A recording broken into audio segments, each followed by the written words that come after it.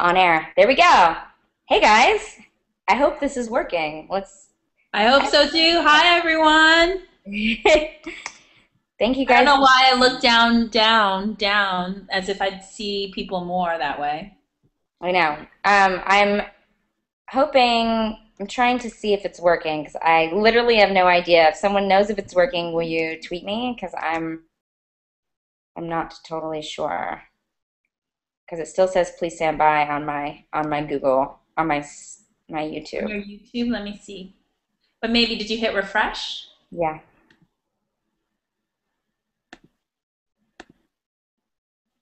Does it like die if we're both in the I Hangout? don't think so. I don't believe so. Hey, someone tweet me if this is working, okay? No, no one is tweeting me. I like that all right, hold on, let me try this again. I'm gonna end it and start it again. Oh, wait, wait, wait, wait, wait! It's Don't do working. anything. It's I live. literally have no idea. It's Oh, live. if it's working, will you tweet me? Because okay. I love that the first. There we go. Sure. Hey guys. It's a delay. There's a Okay. delay. I love that the first few minutes is going to be just me and you going, is it working? I don't It's know. a How does delay. It's a delay. I got it. technology work? Okay, good. Hey, Vera, how are you? Oh, see, now people are telling me that it's working. Yay! Yay, Hi, to everybody. everyone. That's super nice. Um, hey, Vera, how are you? Good. Hey, Brea, how are you? I'm glad we wore our hair the same. Is your hair in pigtails? No, it's in a side pony. Oh, it's inside pony. Oh, Mostly because it's a total mess right now. yeah, mine is too. That's why it's back. I just got a little bit more of my scratchy sex phone voice back. That's good. Well, when I talked to you the other day, it sounded like you you didn't have a voice. You were like you had that weird. Yeah. Yeah. I had some it went past sexy phone voice to some other not so good thing, like dead. Well, I'm glad you were back. Thank you. Um, hey, are you excited about our movie being on oh, I'm trying to watch it now, see if people are commenting and stuff. Who's Um, commenting? What are you guys I saying? I want to know everything. I I wish know. everyone So would you guys just can hang out tweet. with us. You can tweet to me at Brea Grant, or you can go sign into YouTube. And I believe if you sign into YouTube, you can write stuff on there, but I'm not totally sure how that works. So you may have to tweet me. Yeah, I want Yay! questions. Everybody's like, it's working. I feel like it's like I'm so surprised by technology right now. If Um, you're surprised by technology, then I am completely befuddled. um, Sorry, I'm sorry. My mom is texting me, so I'm just gonna ask her if she can see if she can chat. Um, hey, so our movie is on New and Noteworthy on iTunes. I know, we're right next to Marina Abramovich's The Artist is Present, which I think I, is pretty cool. I have no idea what that is. Oh, really? You should watch it. Marina Abramovich is this incredible performance artist, and she did this piece at MoMA in New York, where she sat all day in a chair. I mean, there were other pieces as well. There were live pieces with live people and positions, essentially being works of art. And she was one of them. And she just sat there, and you could come and you could sit down across the table from her and just look at her. And she Oh, wouldn't speak. She would just stare at you, and it was just like this huge sensation. The exhibit was called "The Artist is Present," and it was this incredible physical feat because she didn't go to the bathroom, she didn't eat, she didn't drink all day. that sounds horrible. I know. But I she's don't know how to amazing. watch it either. Maybe I She's do. amazing, and the documentary is incredible. Yeah, it's good. Um, so we're up there on New and Noteworthy, Yeah. Independent, which is crazy and Mhm. amazing. And also, I don't know if people know this, but like you can't pay to be up there. You can't. I mean, I think if you know someone on the inside, maybe you can get up there, but we didn't. So we actually like had to sell enough to be up there, Mhm. which was kind of exciting. Yeah, especially since we're such a small film and we didn't have the marketing budget and like the A-list celebrity names or like the backing of some huge studio or even a small studio. It was all DIY. Yeah, exactly. Exactly. And yeah, and I could think I yeah, and we basically like through social media we're like, hey, buy this movie and people actually bought Thanks everyone for buying the movie. it. And I'm telling people via Twitter to come join if they want to. So people are asking questions. Okay. I can't for some reason I cannot post this via Twitter. What's going on? So someone wants to know Jake M. Larson wants to know what did you do with the sweet red hoodie from the movie? Did you frame it or put it somewhere special? Vera, do you know where that is right now? Oh, I have it? No, I I don't. don't know where it was because I know where it is. You know where it is. Yeah, Is it in a biohazard pile? it should be. Well, there Yeah. was, and the funny thing about the hoodie is that normally on a set, okay, the hoodie's it's in my garage. I think it's in my garage in a box. Um, but normally in a set you have several versions of something, right? Because that's Mm-hmm. the best way um, to not stink every day is to have lots of versions, especially because you can't wash it every day or whatever. But that hoodie was the only hoodie we had, so I wore that hoodie for 20 some odd days straight. Yep. Gross, nasty. And then I got a stain on it like right here the first day, and it's on it throughout the entire movie, which I is never really, saw that I stain. I notice it a lot. But because we weren't supposed to wear long sleeve shirts, I didn't actually have a hoodie, and that was like a last minute hoodie choice, which was super random. Well, for those of you who are watching, a small unknown fact is that I'm not actually wearing pants in the film. I'm wearing two layers of tights, which are technically not pants, because Brea and I were going to originally shoot the film in June. Yeah. And like many films, our timeline was delayed, but we didn't necessarily adapt to that, did we, Brea? We stuck with the wardrobe choices of June for November. We did. We did. I'm not totally sure why we decided to do that. But we totally did. So someone wants to know if you're not on Twitter anymore, because someone just asked that. You want to talk about that? Oh, guys, it's so stupid. I was on Twitter, yes, and then I maybe had a breakup and I maybe felt like I was getting too much information with too little action. My groceries are here, so you're gonna have to talk for a second. Just keep going.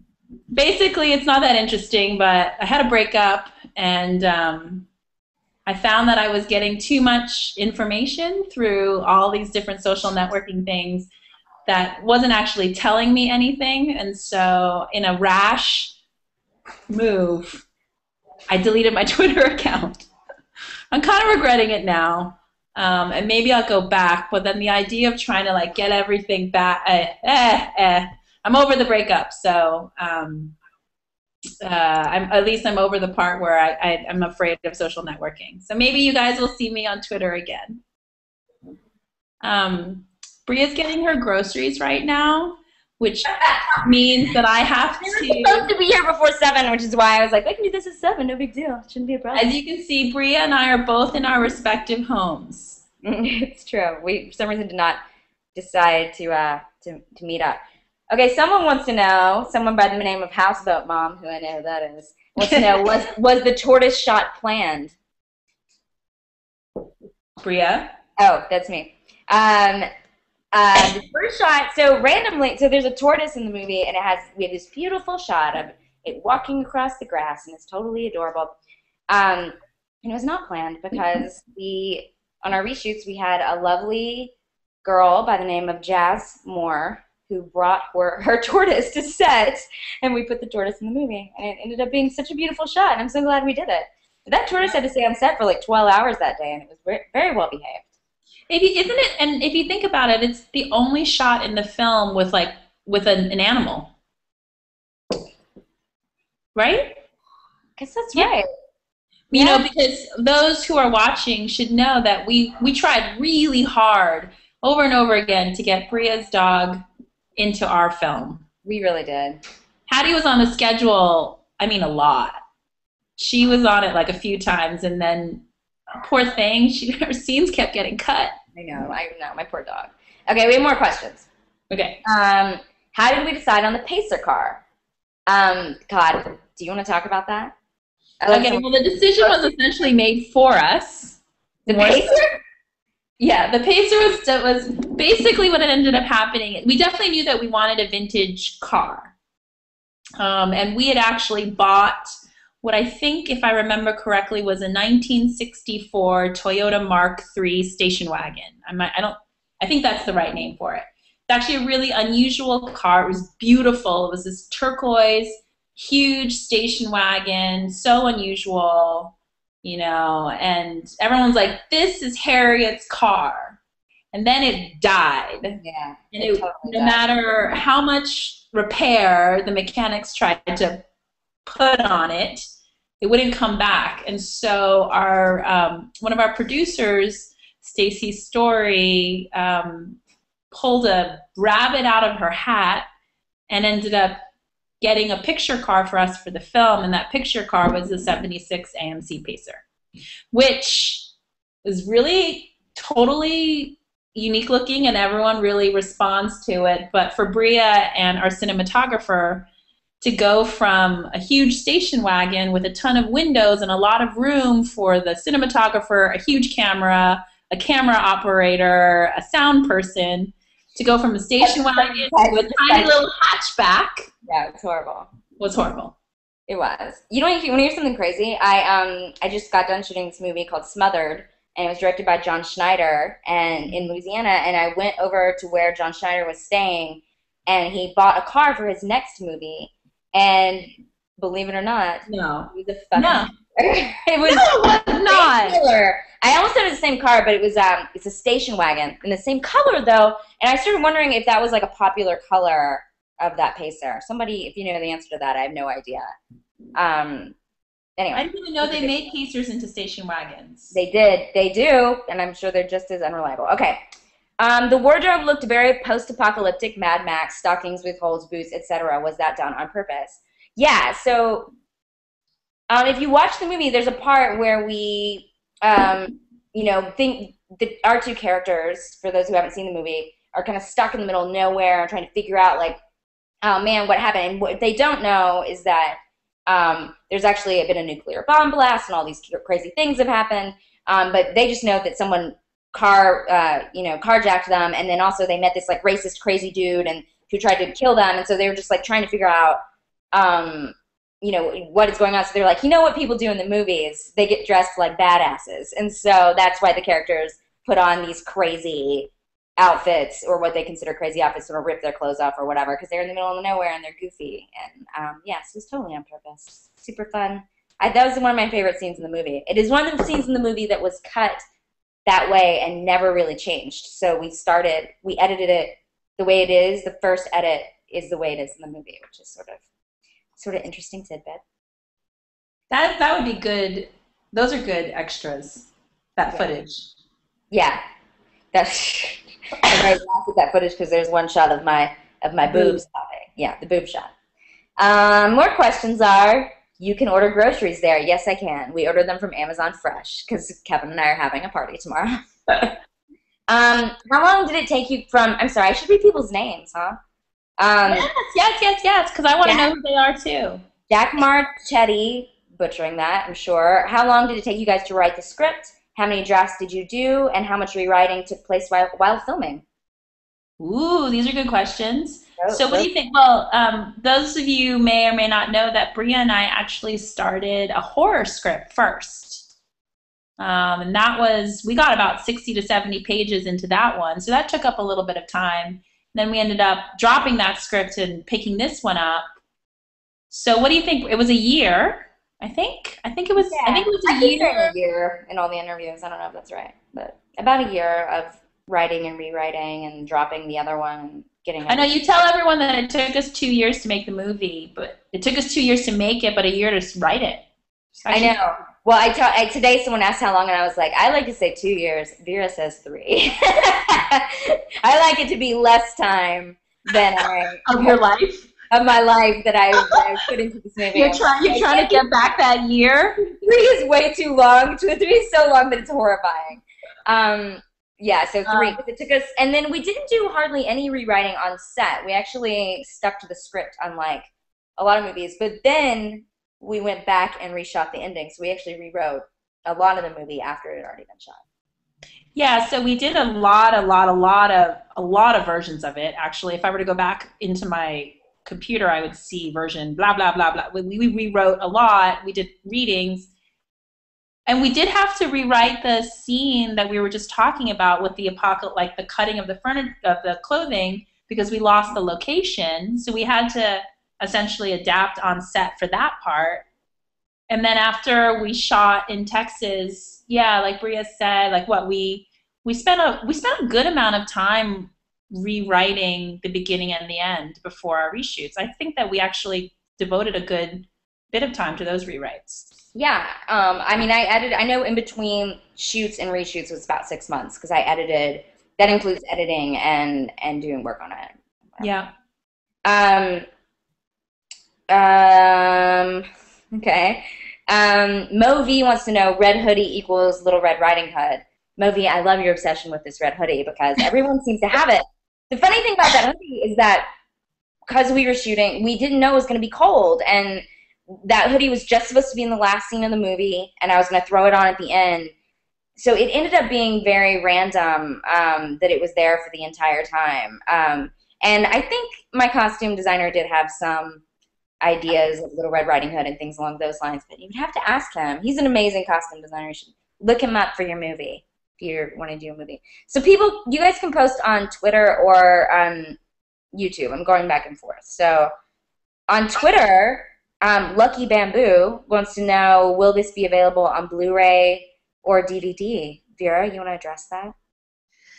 We're trying our hardest to have the film available on DVD.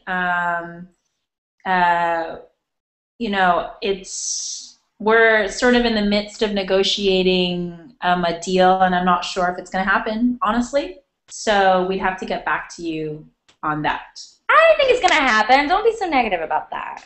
I'm just being realistic, you know, like I don't want to overpromise, essentially. I think it will be available later on DVD, hopefully. And regardless, Vera and I have to make DVDs because we have to give them to our Kickstarter backers. Yeah, so regardless, I mean, extra for we're hoping that we're going to have a DVD deal where there's actually a professionally created DVD.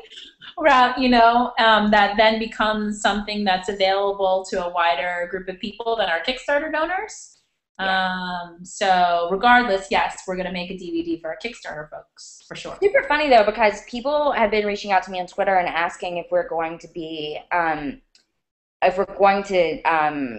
DVD, and I keep being like, yeah, I think so. But it was funny because when we first started this process, you know, when we were looking into distributors, everybody was like, well, no one does DVD anymore.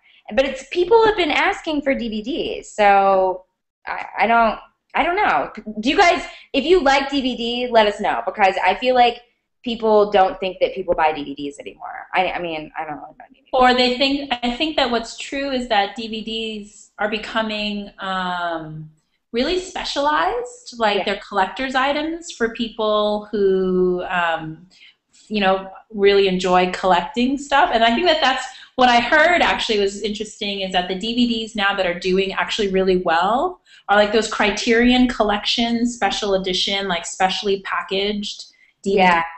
Things like that, collector's items. I could see that because I was thinking about getting someone, actually we got my mom, I think, some special DVDs for Christmas because it's a good like gift.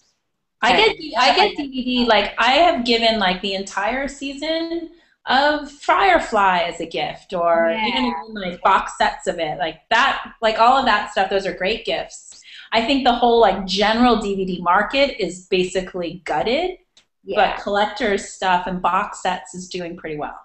Yeah. Okay, new question. I like that some person just told me, I'm going to buy the movie. Let's talk about something else. We have nothing else to talk about. We have nothing else on our minds. Don't even ask me. Don't ask me anything except about that. I'm just kidding. You can ask anything you want. You guys can ask anything. You helped us to be on the top indie picks. That's why we're doing this. So you can ask us whatever you want. Not whatever you want. Let's not be crazy. 95% of the questions that you ask we'll probably answer. How's that? Houseboat Mom wants to know, what is Michelle Lawler doing now? Michelle Lawler, so I've been trying in the past week to get me, Vera, Michelle Lawler, who is our director of photography, together to do a commentary that I want to release online. I'm going to release that one, and then I also want to release one of me doing a commentary where I'm really drunk, because I think it'll be really funny, because I feel like I will say things, I don't know, because I've seen this movie so many times that I feel like I have a lot of funny, maybe it'll be not funny, but I think it'll be worth listening to. But Michelle Lawler is so busy that I can't even, I know she wrote an email to us today, Vera, but I haven't read it. But I mean, I can't tie her down because she's so busy doing whatever it is she does, which is a lot of stuff. Yeah, she's about to shoot a short, which I think is also featuring an actor from The Killing. That's good. Yeah. So she's about to do a short, and she's been working nonstop, and her films have been playing in festivals. So she's been doing a lot of festival circuit stuff. So she's been actually super busy, yeah. Yeah, she's super busy. Yeah. Okay, so Jacob Berman, 25, I hope that's your age, I don't know, says, loved you since Dexter, Brea. When does the movie come out on Blu-ray, and what's next for you? Like I said, and it's funny, people are replying now on Twitter saying that no one buys DVDs, but people buy Blu-rays. I'm like behind in the times by saying DVDs. Apparently no one actually buys DVDs. So we don't know about the Blu-ray question, but it will hopefully be the same as the DVD question. I have no idea. It's up to this distribution company that we're crossing our fingers that all goes well, and we'll be able to announce very soon. And what's next for me, I just got done shooting a movie called Smothered, and it's a horror movie starring... Brea looks amazing in it. I know. Did you know they released photos online so people can see that I look very interesting in the movie? And I wear a wig. I'm almost unrecognizable. I wear a wig, and I have giant prosthetic breasts. Don't know another way to put it. It stars Kane Hodder and R.A. Mihailoff and Bill Moseley and some people I'm forgetting. Malcolm Danar from Christine. So all these like super horror villains who are in like Texas Chainsaw and Jason and I Know What You Did Last Summer and all that kind of stuff. So it's all these guys, and they are kind of on the other end of their own hauntings, I would say. So it's a very fun movie, and I just shot it, and John Schneider directed. John, most people know as Bo Duke or Pa Kent. That's how I know him. Did you watch Supernatural, Vera? Yeah. I like Supernatural. He wasn't on Supernatural. He was on... I'm sorry. That's not what I meant. Smallville. And yeah. I also watched Dukes of Hazzard religiously. Did you? Are you old enough to watch Dukes of Hazzard? Yeah. Well, I mean, they were probably reruns. But I'm old, Brea. Remember, I'm No. Because I hung out with John a lot in South Louisiana. We were in a town called Denham Springs, and we would go to a restaurant, and women would come up to him, and it was women over the age of 50 for sure, were like his main. They would come up to him and just be like, I loved you on Dukes of Hazzard. And like they just loved him. And like he was so nice and would take photos with them. I mean, yeah, but even when I watched Dukes of Hazzard, I wasn't crushed out on Bo or Liv. I know. Who was your crush on Dukes of Hazzard? I didn't really have one. I mean, I just really loved Roscoe Pico Train and Boss Hogg. I don't know. I was just really into the whole thing. I don't know why, but I didn't have a crush. Okay. I basically wanted, though, very badly to do the run, slide across the hood. Sure, totally. Yeah. Like I really wanted, and then just like climb into the car. I really wanted to do that. Did you see the reboot? Did you watch it? Because it had like Jessica Simpson and stuff in it, right? It was like kind of... Well, she was Daisy Dukes. Crazy. All right, no more questions. Let's see more questions. Jack Marchetti says, what did you find to be the hardest part of directing? I was talking about this today. Vera and I have a couple of interviews coming out in the next week or so. But I was talking about this today with someone where I was like, I felt like when I I felt like here's what was going to happen. I was like, I'm going to be a director. That means I get to control everything. I like get to make all the choices. I get to be in charge. It's going to be awesome. But really, a director is about making like 50 other people super happy without being a bitch. And I had a lot of trouble with that because I am a little bit of a jerk. And I think I didn't expect that. So I kept being like, wow, I have to keep having to give in to all these other people's ideas when, like, this is my idea. I want it to look like this. I want this to be what's happening. But when there's everyone from, a sound designer to anybody, like, it has, like, opinions about it, and then you're constantly, like, making concessions, I found that was the hardest part for me, was, like, dealing with basically, I'm a lone wolf, and I wanted to. I thought it was gonna be like a lone wolf kind of situation where it was like I'm making all these choices in the dark by myself, like with my headphones on, and like it's not like that at all. My choices were very public, and I had to defend them, And I think that ended up being a lot harder than I thought it was going to be. So, not fun. Someone just asked me what's in the cup, Jack Daniels, and hold on, it's not Jack Daniels. What is it? Jameson, bitch, I'm Irish. I'm having a hot toddy because I'm not feeling so great. And my mom always says, when you don't feel good, you should be drinking hot toddies. Don Banker? Don Banker. Prescription for all illness? Yeah, that's what, because today I called her and I was like, my throat hurts. And she was like, oh, just drink a hot toddy. Okay, some more questions. Someone corrected me with Smallville. Good job, sir. Oh, somebody said that guy was born in 25. I love all these people. You guys are so interesting. Alex Barr says, do you worry about being typecast as a genre girl? Not to besmirch those kinds of films, but does it ever get creatively limiting? God, that is such a good question, because I do worry about that.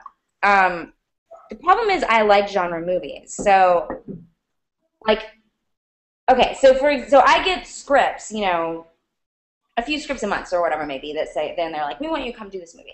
And like, I'm way more likely to do the genre movie because I like genre movies better. It's what I consume. It's what Vera consumes, I know. And so when I read them, I'm more forgiving maybe, or even I'm just more interested in like doing a sci-fi or a horror movie because I know it's something that I would want to watch after. And it's harder for me to look at like a drama, a straightforward drama, and be like, oh, this is going to be good. And that's not to say, like, across the board that's the case, because obviously I go and do dramas. I love doing comedies. And this movie I just did, I would say, is more comedy than horror, even though it had a lot of horror people in it. So I don't know. I don't worry about it because I also think that people are I think this day and age, people are getting more and more forgiving about that stuff. I think we see people we used to say, like, this is a television actor and this person does horror movies, and I think people do everything now. And maybe I'm naive, but that's my opinion about that. They said we should have done a hood slide in BFF. We should have, Vera. God, we still could. I mean, I'm always down to do a hood slide, anytime. Okay, all right. It's good to know. You guys keep that on the keep knowing that. Jacob Berman, 25, who is telling me that 25 is the date of his birth. He wants to know if it's too late to support Kickstarter for a DVD. Vera, can you answer that?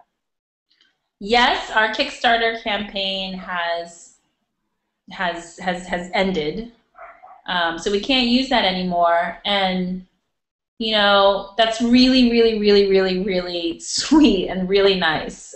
We're trying. We're really trying so hard to make it happen. We're gonna make it happen.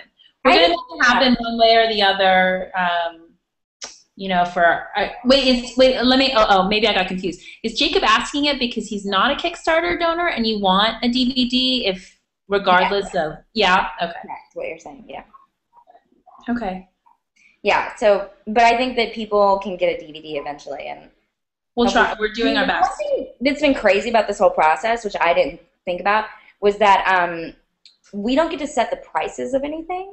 So, like, when I logged onto iTunes, I was like, oh, my God, our movie's like $15. It's kind of a lot of money. And, I mean, I don't know if I'm supposed to be saying that, but I just feel like like, I mean, and hopefully the DVDs, I don't think we'll be able to control that as well. So I hope people don't mind spending that money. Do you know what I mean? I don't know if you had the same reaction when you saw it. I mean, you can get it in standard definition, rent it for less. Obviously, we want people to buy it for more, but I just thought it was higher than I thought it would be for some reason. I don't know. I had friends who definitely were like, "Oh, it's money's a little bit tight." I mean, seriously, I literally had friends say that money's a little bit tight, and I Yeah. was like, "Well, there's a standard def version and a rental, so."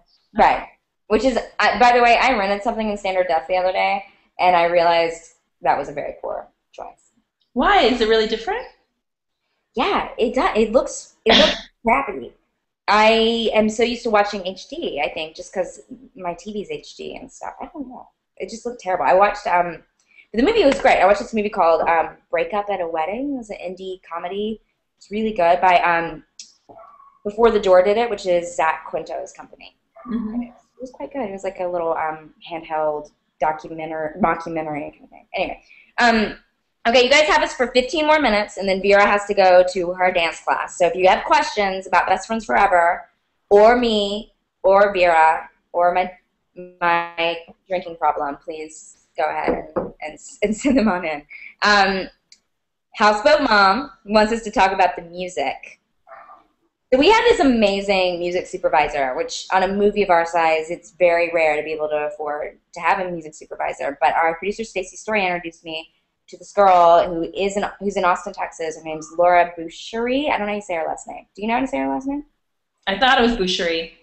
I only talked to her via email, so it's super weird. But she basically, I was like, I want bands, a lot of Texas bands, since we shot the movie in Texas. And so she would just send me these amazing bands and be like, I can talk these people into giving this song for free, and that would made it that much better. And so we ended up with this amazing soundtrack, and hopefully something happens with it because our friends gave a lot of songs. We have great like local like LA bands like Chantal Claret and Lexingtons and people like that, as well as great Austin bands. So it is a really amazing soundtrack that I think is both sort of vintagey retro, like has like a 60s feel to it, as well as like has like a Texas sort of southern feel to it. I think it ended up being amazing. I'm super Yeah, happy. and there were great bands from other places, there's an incredible band from Oakland named Hot Tub. Yeah. They're like the female Beastie Boys. They're incredible live, and they were so great. They gave us a really key song. Another band, a band that's three women in Portland called Lovers. Oh yeah, that sounds amazing. And that's during the scene where we're post-apocalyptic ourselves. Yeah, it was kind of incredible because there's all these bands, they're making amazing music, and I hope for them that they get to a point in which it's not a good business decision for them to give us their songs Free anymore. songs. I'm hoping though that the movie, like people ask that question more and more, and they go and look up the bands because they're all credited. You can find all the information about them and go buy their albums because they're amazing, and they're the albums that actually are on my phone still, and I listen to those albums all the time. They're really super inspiring. Okay. Oh my goodness. All right. Um, Library Dud, like that name. Do you have any funny stories on set? Vera, do you have any? Did I Fun, have one on set? I'm not sure. funny stories. Every day was funny. There was the day, Brea. Okay, so Brea and I, are you thinking about the pacer? Yeah. Okay.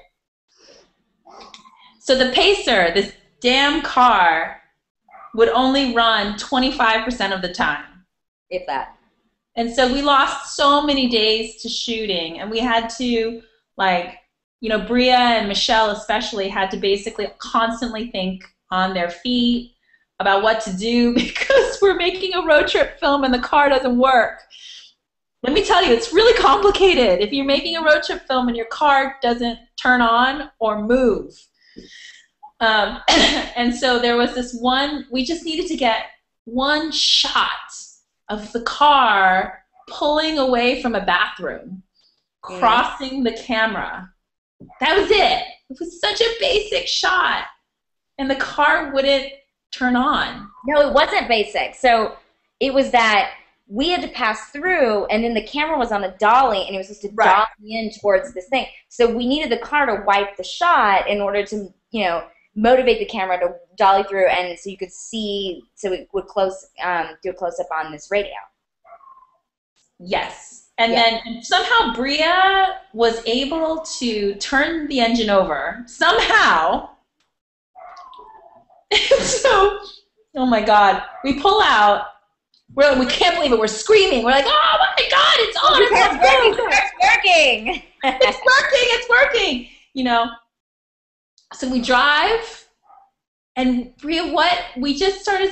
We were screaming. We were so delirious. Also, I know. but when we started screaming out the window, I was like, just roll it, and like I was going around the block. Remember? Because like I got to go, and I went all the way around the block, and we couldn't slow down because once the pacer hit like a certain, like it was like the car in speed. Like once it went below a certain level, once it would die. It would die. So I just like kept driving it really fast, and then I just kept driving. I drove around the block like 2 times, and I was like making turns around a corner without being able to brake at all. And then we were in the car, and Brea's the director, and so we're screaming out the window. I'm cracking the window and screaming, "We're coming about again! We're coming!" And I'm screaming as we're going around the whole block because I can't tell if they can hear us. And Brea and I are laughing so hard. I know. And it was insane. And we come careening around the corner, like screeching, and like she like pulls in and pulls back through. We're like, we had no idea if they got the shot. And then we're back again screaming out the window. And like I think the second or the third time around the block, you looked at me and you said, wait, we're wearing mics. You don't have to scream out the window into like the Texas street for them to hear that we're going to come around. We could just literally whisper it. Yeah. And our sound mixer would have heard and been able to convey everything to the whole crew. That was an amazing day. That was amazing. Okay, all right. So we have a bunch of questions. We're going to have to like plow through some of these. All right, Tommy Davis. I can stay for a little bit longer. Okay, Tommy Davis asks, has Sci-Fi totally done away with their Saturday night movies? I love those. Started following Brea on Twitter after watching Ice Road Terror. I wanted to bring that up because I love that you've seen Ice Road Terror. It was an amazing... Actually, it was a really fun shoot. I got to go to Vancouver and play around and shoot like a fire gun thing. I don't know. Like a fake flamethrower? A flamethrower. It wasn't really a flamethrower, though. Let's be honest. It was more of like a... I don't know. I got to run away from an explosion in slow motion. I didn't run in slow motion. They put it in slow motion. It was super fun. That was an amazing thing. I don't know if they film those anymore, but the girl, I just did a movie. I did just did this movie Smothered, and one of the girls in it, it's a movie called Ragin' Cajun Redneck something. Alligator or something? Ragin' Cajun Redneck something. And I think she shot that recently. So I think that they're still doing those movies. And I hope they are because I feel like it's something that Sci-Fi Channel has figured out how to do well is to make those movies on the cheap with cool people. I know Greg Grunberg did one right after I did one. And I mean, they just have like kind of fun, silly monster movies. And I think that they really cornered the market on like B-movie. Although I hear Big Ass Spider is amazing. A Big Ass, whatever. It's another movie. Garrett Hipsman said he's been holding out for the DVD, but he might break down and get the digital download.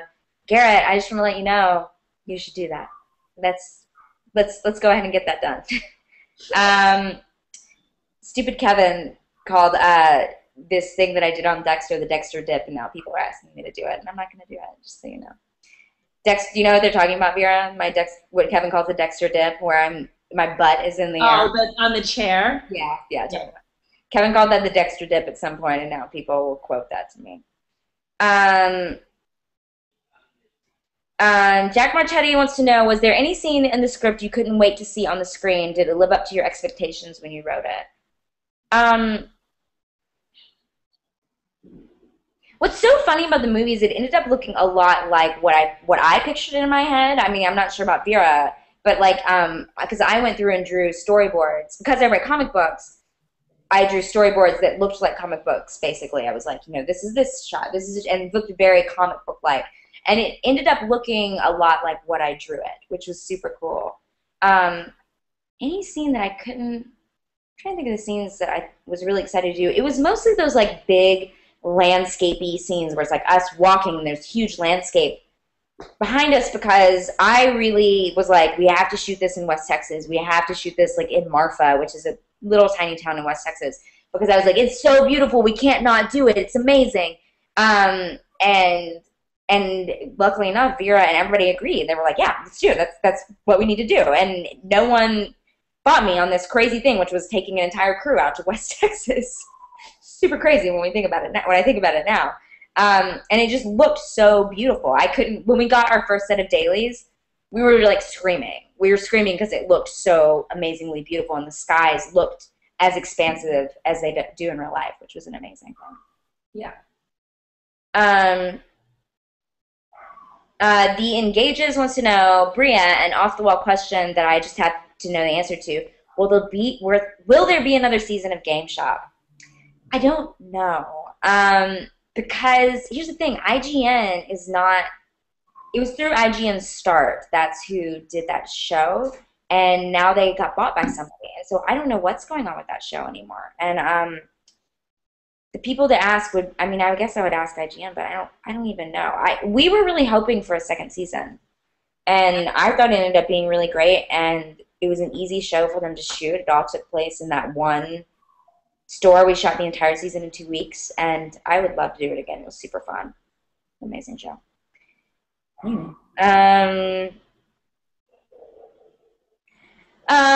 Jacob Berman, 25, says DVDs. He's talking about DVDs, and he likes to have the physical, and he wants to know, hopes they come out soon, and he wants to know if there's any chance of us doing conventions to promote them. Conventions. like comic, and I don't know if he means comic or horror or everything. We both didn't say anything. Answer that, Vera. That's you. It's all you. I'll just look for more questions. I mean, I think that if conventions were interested in us coming to, I mean, I think Brea and I are pretty down to do lots of things just to get the word out about the film. Totally. So, if somebody invited us, yeah. we're not doing Comic-Con this year. We made that decision because I think San Diego Comic-Con is I just think that the small things get lost in the big things. I don't think it's the same thing with New York Comic-Con. I feel like that one's a lot more friendly. I like, I mean, there's a couple of other conventions that I really like a lot that I feel like are much more friendly to smaller projects. And if we got invited to one of those, I would totally do something at at Emerald City or at WonderCon or something like that. That would be super fun. If we got that invite. But as of right now, I mean, we've done a lot of festivals, and so I think we're like hoping at this point the promotion is getting done, but if we got invited, I think we would probably make it out. Dave Friedel wants to know if we stop and sang Bohemian Rhapsody, I think, when we were doing the car thing. We didn't even think about it. And for some reason that song was never sang on the set, which it should have been because we were in the Wayne's World car, not the original. People said it was the original, and it wasn't. But I mean, I don't know if you saw did Dave Friedel see our Kickstarter video? Yeah, I think he did. I think he did. Okay. Yeah, I mean, I feel like we were so like this on the shoot that it never occurred to us to have a good time in the Wayne's World car. Okay. Sorry, I'm reading because we have like a few I want to get through before you have to go. And you guys can send a few more if you want before Vera has to go to her. I have until 8. Okay, cool. Mo V wants to know, do you feel that the post-apocalyptic film formula needs the violence on women and empty grocery store to feel truly post-apocalyptic? I think that's a good question. Like our kind of tropes, and we did use them. And we also, someone was saying the other day, we used the news footage trope, which is like, we cut to this is what's happening in the rest of the world because we can't afford to actually show it on a television set, so you would know there was post-apocalyptic things happening. It's true. We did use those tropes. you know, and tropes come from somewhere. They really are, actually. Like, you know, I mean, when Brea and I started writing this story, we spent a lot of time talking about what it was like when 9/11 happened. And I was in New York, and Brea was in Austin, and we had really different experiences of like our city and people around us when 9/11 happened. And I'll tell you, like, it's interesting because I could see the towers outside of my bedroom window. So when I was starting to comprehend what was happening, I ran to my bedroom window, and the towers were burning. And it was before the first tower fell. I couldn't absorb it, and I ran and I turned on my television. And the thing was is that like for a while, because the main satellite and the main antenna, right, that handled all of the TV broadcasts for New York was on the towers. So there was a period of time when the planes first hit the towers that there was no television. It was just static. And then they scrambled and redirected to like an old antenna on the Empire State Building. And so by the time, like, I was panicking, and finally a picture came through. And I swear to you, I just watched the news. Even though it was happening outside of my bedroom window, I couldn't absorb that. I couldn't handle that. My brain, my heart, my body, I couldn't take it in. But I could watch it on a TV screen. I could have the news anchors tell me what was happening and show me footage of what was happening outside of my window. So yeah, I do think that we use those tropes, and I do think that they're really, really, really important. And the violence against women thing, you know, Brea and I really talked about that a lot when we were writing the script. You know, I really feel like that was a conversation that we really had. And unfortunately, for me at least personally, I stand by the idea that, you know, in the case of any kind of situation where you have society falling apart, that is actually going to be one of the most common, you know. Brea and I were just talking a little bit about Egypt on this interview, and how we're both watching it. And I just read this article that they said, did you read it, Brea, that they're reporting at least 100 women have been assaulted in Tahrir Square during the demonstrations? I did not see that. You know, I mean, that it's completely underreported, but there's just it's this, you know, that the 100 cases that are known are probably a small fraction of what's actually happening, you know. And so it may be a trope, but unfortunately I think it's true. I think so too. I mean, and I think that the reason that tropes are tropes is because they're true and because they carry weight for people. Yeah. And so I think that they're useful in a way of saying, like, this is, you know, they're useful in that, like, it conveys something immediately. Like, I don't have to play a long TV thing to show that something's happening in the rest of the world or whatever. People will be able to watch that and go, oh, I get it. Like, I know. This is that TV thing, you know. Good question. Yeah, it is a good question. Stevie 1D1R, sorry, asks, are there certain scenes that you wanted to keep in but didn't make it past the cutting room floor? Since we shot on film, there are not a lot of scenes because we had to keep a lot of scenes, but we did rewrite the whole ending. So the original ending was much more based around the friendship and was very calm and sort of a very like indie movie ending. I would say it was very like a mumblecore ending. But the ending we ended up reshooting and putting in there, it's very different, and I won't tell you what it is because you guys should go download the movie. But if you haven't already, it's just, you will know that it's a very different. It has a lot more tension and is a little bit more violent. So I mean, that is one thing that ended up being very different. We also had a whole scene that ended up on the cutting room floor of at some point pretty quickly a bomb explodes, and in the original movie, in the original cut, we actually hear it and get thrown off the road, and we're like, whoa, what happened? But what ended up happening was that people were like, well, they're really stupid if they didn't actually know that was a nuclear bomb, because it threw them off the road. So we ended up making it so that it didn't really affect them. You can only just kind of see it in the distance. That's sort of what we did. Eric, my friend Eric, Redden. I don't know how to say your last name, and I don't know if I've ever asked you. Wants to know, were there any moments where you regretted not filming digitally? I would say the one moment that I will remember distinctly for the rest of my life was about 3 o'clock in the morning in Texas. And my producer comes up to me and says, "Hey, we're almost out of film." And we had expected to be almost out, but I had shot over the amount on one night. And we just had a couple of big nights in a row. We were almost out of film. Luckily, we had someone flying in that night who was able to pick us up some film and fly the film up to us. But that was a moment where I was like, it was like a Friday night, so everywhere was gonna be closed on Saturday. It was like, it was so crazy, but we ended up being able to get the film. But that was a super scary moment for me, and me being like, oh crap, film. You physically run out of like a film, like you run out of film, you run out of it, as opposed to digital, where you could shoot for the rest of your life, and maybe you'll run out of a little card, but then you put it on some digital drive somewhere, and it's fine. Didn't Brea? Didn't you also have that moment when we realized that we had some focus issues Oh my on god, some yeah. of the footage? You know, like so because we couldn't see playback right away, and we didn't get dailies right away because we were in the middle of nowhere. We didn't know that all this great footage.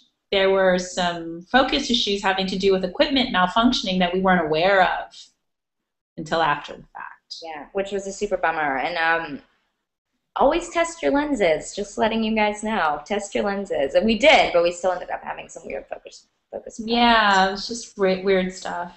Okay. Eric also wants to know. Oh no, wait. Oh! Dave is telling me it's Raging Cajun Redneck Gators. That's the one. And there's a girl who's in my movie by the name of Amy, who's also in that movie. And so I know they're still making those sci-fi movies somewhere. I think they're all made in Louisiana now, though. Eric also wants to know where they can see my storyboards, and will they be on the DVD Blu-ray? That's a good idea. We could put some of them. The problem is a lot of them I had a binder, and then at some point I went down to a little tiny notebook that I could carry around in my pocket, because the problem with directing and acting is that I didn't really, and being on an indie movie, so I didn't have a trailer, obviously. So I put the I put my shot list like in my pocket, or I'd hand it to somebody. And my reshoots, I'd hand it to we hired an assistant for me who was also my stand-in, and she carried around a backpack, and I would throw it in there. But otherwise, it was just I'd have to like put it down somewhere, and I would try to put the storyboards on that, and I don't even know where that thing is. It was like I went through 2 notebooks, but I don't know where it is. I do have at least 2 or 3 handwritten notebooks of like notes and stuff that I made along the way that I might photograph and put on the DVD, which I think would be super cool if people are interested. I never know what people are interested in, that kind of thing, but it's good to know if people are asking, I guess. Okay, this may be our last question. Moby wants to know Harriet's omission about Los Angeles to Reba. God, I hope you guys have seen the movie. Otherwise, spoiler alert. Was that more to do with Reba's parental situation, or did she not know how to handle it? So, if you've seen the movie, which hopefully you have if you're tuning in, at some point, my character finds out about that there's been a nuclear explosion, and Vera's character, Reba, doesn't know. And the question is, why did I not say anything? Vera, do you want to talk about that? We both wrote the movie together, so I feel like we both have opinions about why that happened. I mean, I think, well, she does try, actually. Harriet does literally try to tell Reba, but, I guess one could argue that the effort was maybe not, it was disproportionate to the magnitude of the event. Like, she didn't try that hard. And I think, yeah, it had to do with the fact that how is she going to convey that information, and I see Harriet as a character who's really holding tight to the idea of optimism because she has so little inside of her that and I don't know for you all if if you've ever felt this way or known people who feel this way, where it actually is a lifeboat. It is actually that important. And for her to acknowledge that, there's some really, really bad shit happening and it affects them and it stops this path that she has decided for herself that is her lifeboat to get out of whatever place that she's in. For her to acknowledge that that's not going to happen is, in some respects, like her world collapsing even more. And, well, that's the psychology behind it, in my brain. Yeah, I think so. I think that, and I think also, they've been fighting, things are not going well, and it's that weird thing where like things are suddenly going well for the first time, and then you're like, crap, like, do I ruin this whole great experience we're having, or do I not? And I know that seems so trivial, but for someone like Harriet who holds on to these very specific ideals of what she wants her life to look like, I think it becomes like about these it becomes whether or not you ruin those things. You ruin, like, you think things are going well, so you hold on to that for dear life because you have so little else to hold on to because everything in your life is built around a lie, essentially. I have a question for you, Brea. Go.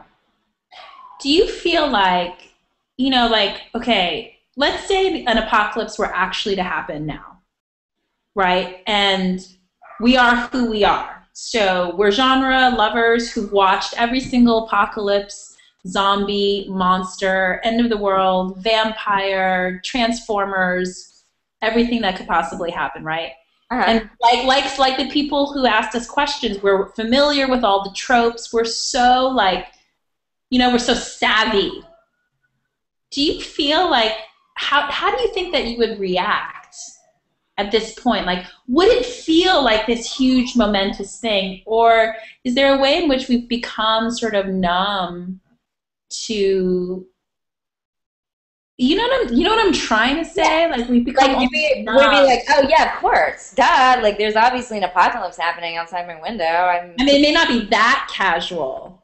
Right, but sure, I get what you're saying. But like, you know what I'm saying? Like, I wonder a little bit about that because in some respects, I think about that for the way that we wrote these characters and how we played them. Like, they haven't quite absorbed.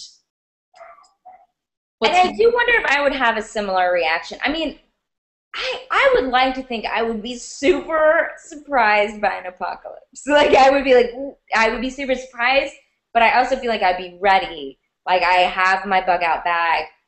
I have a machete. I have everything I need. I feel like I would know to board up my windows and I would do all these things. But I don't know. I think I would still, I don't know. I think I would be still surprised. I would hope I would be still surprised and not just so jaded that it would be like, right, of course this is happening. I don't know. What would you do? There's a part of me that's I feel like it could go one of two opposite extreme ways. One where I'm like, aha, I knew it. And I like leap on it right away and go full throttle. Or I'm like, you know what? Is this a hoax? Is this just a manufacture? Like, and I feel like either one is it's such a reaction to stuff that's tempered by all the shit that I watch, basically. But do you think if you relied on some of the tropes of things you knew, that it could end up being very bad? Like, if you, for example, in our movie, obviously we get in a car with a truck with a guy who ends up being crazy. Like, would you be like, oh, I can't get in any trucks with any people? Like, would you like assume that certain people would be bad guys in like a post-apocalyptic world? Okay, so I don't get into trucks with guys to begin with.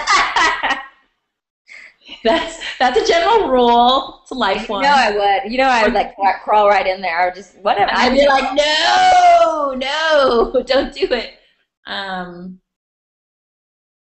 That's a good question. Like, would I fall back on some like stereotypes or some fears that I have about how people would react based on who they are?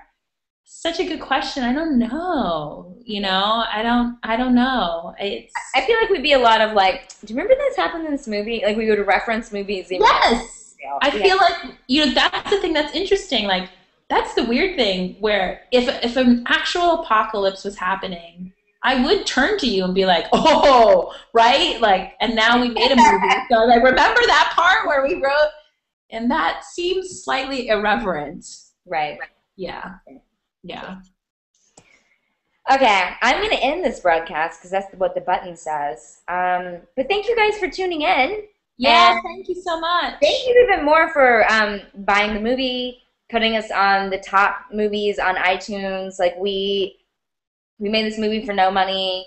Hopefully one day Vera and I will get paid 25 cents each for making this movie, but you have yet to see a dime for this movie, and every time you guys buy it, it's one step closer to us, like, getting it out there to people and getting to do what we wanted to do, which was people to actually see the movie.